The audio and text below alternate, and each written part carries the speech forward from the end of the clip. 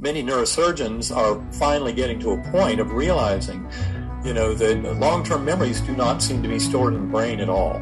Out of the million-plus craniotomies we've done, brain resections over the last century, there's never been a case of long-term memories being removed with any part of the brain being removed.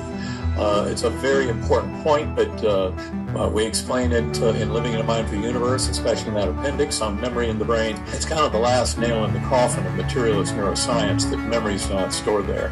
But of course, we also realize now that the brain serves as a filter. It's not the producer of consciousness, but it allows primordial consciousness in. And so that's where the whole discussion from a scientific perspective gets very, very interesting. So, if long-term memory is not stored in the brain, where exactly is it stored? Some prefer to call this the quantum field, while many of us, for a much longer period of time, have referred to it as the Akashic Records.